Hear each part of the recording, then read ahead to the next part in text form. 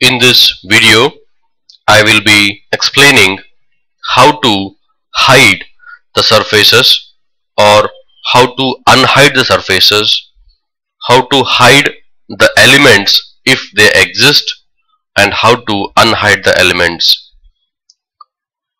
Elements can be hided or unhided, surfaces can be hided, unhided, or any geometries like a surface, lines, arcs that can be hided and that can be unhided.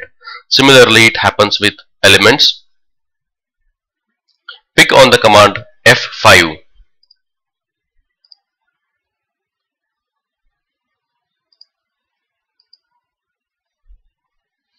Ensure that the mask window is now open. Ensure that the mask command is selected.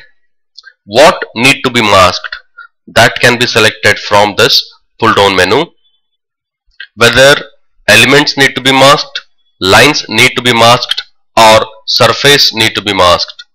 Currently we don't have the lines and elements to mask. We have the surfaces. Pick on the surface and select this surface and pick on the mask. Now the surface got hidden. To unmask the surface, pick on Unmask All.